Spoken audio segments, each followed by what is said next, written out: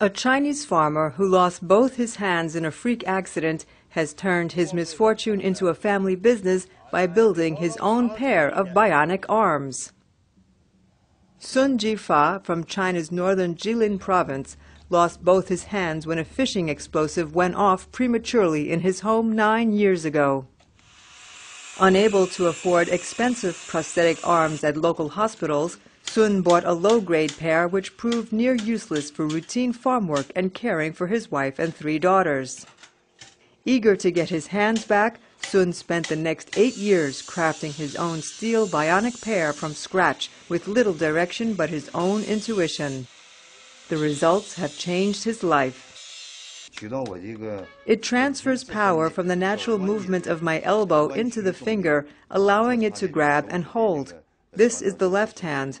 For the other hand, rotating the 2 bones that I have left in this arm allows my right hand to open and close like this. Sun's hands made him a practical celebrity in his hometown and earned him national media attention. It wasn't long before other amputees began requesting pairs of their own. Fellow farmer Yi Yongsong, who lost his own left hand years ago, came to Sun after he found the prosthetic replacement he bought was of little use.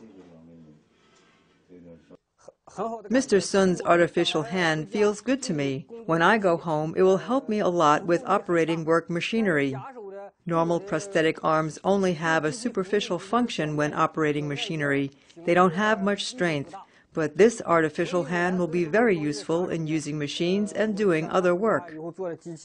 Sun says that he has already sold around 1,000 steel limbs for about 3,000 yuan or $490 each, which he says is only a tenth of the price of what most hospitals charge for higher quality prosthetics.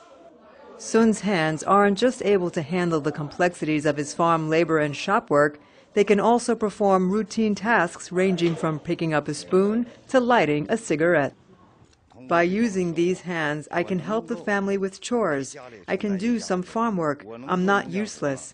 I really feel a weight has lifted. I feel I'm not a freeloader. I can be useful. Despite the big business, for Sun, now age 53, perhaps the biggest benefit of his new hands is that they have brought back his confidence.